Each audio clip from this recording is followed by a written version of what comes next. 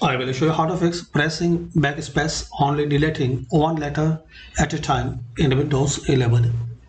So firstly click on Start, then Settings.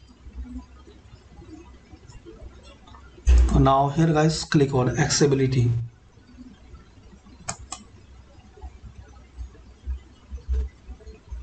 So click on Accessibility, then click on Keyboard. Now guys, you have to turn off this option Filter Keys in case it's on, so make it off. Slide to off, then close and restart.